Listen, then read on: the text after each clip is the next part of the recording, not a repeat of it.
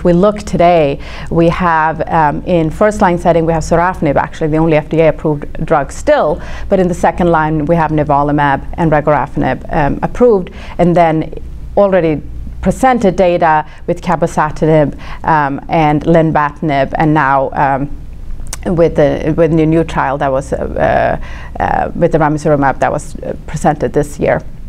And all those, you know, they're being reviewed for FDA approval, not yet approved, but a lot of new drugs that we have available.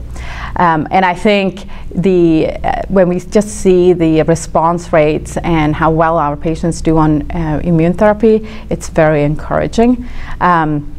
In the trial, which was FDA approved, the median overall survival was 15 months, and we just, you know, looking at immune therapy in liver cancer, when we talk about liver cancer, it's very different from other cancers because we have to look at the cancer, but we also have to look at that these patients have poor liver function. They have liver disease also. So you have to balance these two things all the time.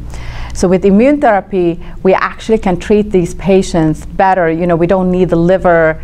The immune therapy can work even with the poor liver function.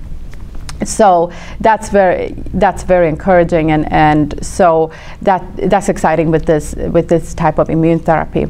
And the other thing we see is that patients who have hepatitis C, hepatitis B, they are eligible for immune therapy. And in this meeting, they did present. This is very early data. Few patients, but they presented data with a PD-L1 inhibitor in combination with bevacizumab, so a VEGF receptor antagonist in combination with the immune therapy, and very encouraging data, about a 60% response rate. We'll see how that pans out,